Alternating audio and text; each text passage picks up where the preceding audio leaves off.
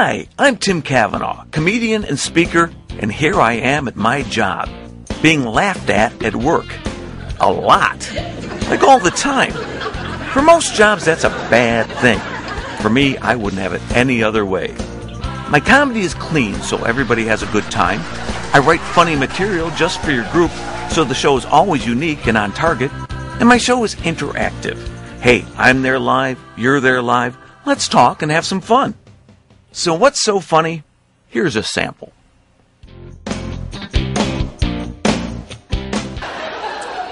We were up in Appleton yesterday, and we went out to the mall, and I feel bad. I made a woman cry out at the mall. Well, she came up to me with a clipboard. She said, "Do you mind if I ask you a couple questions?" I said, "No, that's fine." She said, "On average, how much money do you make every year?" I thought about it with the best straight face I could manage. I said, $250,000. She says, "What do you do for a living?" I said, "I take surveys over at the other mall." And, yeah, she didn't think it was funny, but I agree with you guys. It really kind of was. I have a nephew just applied for a job out at the mall. He said the job applications have gotten very complicated. This one had a lot of fill-in-the-blank questions, a lot of true-false questions. One question read, "When I'm at work, my mind is generally blank." He put true. Probably the easiest one, but...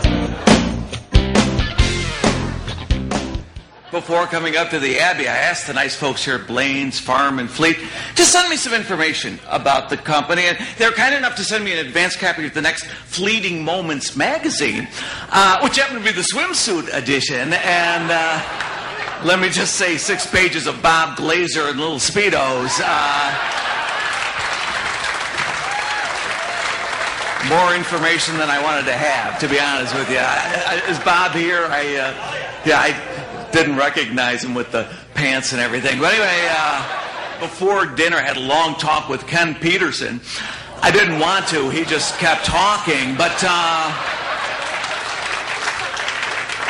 we got talking about teamwork. And that's one of the things that I think makes this company so successful, is its commitment to teamwork.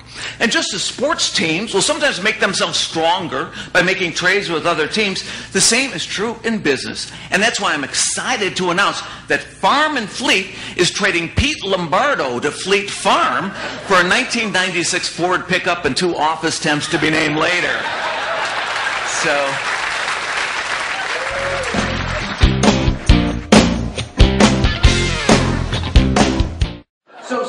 So are you involved in the insurance business at all? No, I'm a minister.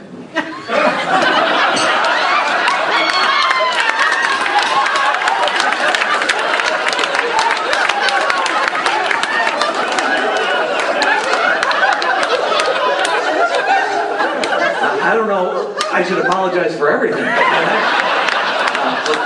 For my even being here. So you're a minister and you're married to the money guy over here.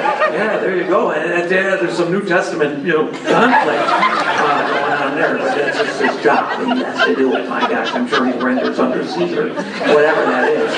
You know, I'll leave the quote to you. So you're a minister. Wow, that is very, very impressive. I'll tell you what, boy. What denomination are you? It's Christian Church, Disciples of Christ, Christian Church. Disciples of Christ. Oh, they're the ones with the motorcycles. I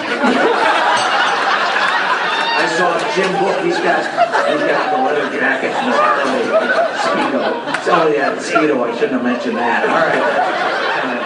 Something that they didn't mention in my introduction. I was a teacher at an all-girls Catholic high school, but as a religion teacher, believe it or not, I'm not making that up. That is so weird. And the hardest question I got, and I need your advice on this because I don't think I answered it correctly. The kids would always ask me, "What's the difference between purgatory and hell?" I used to try to explain it as well. Hell, of course, is very, very hot. In purgatory, it's not so much the heat; it's the humidity. That's Iowa. That's Iowa.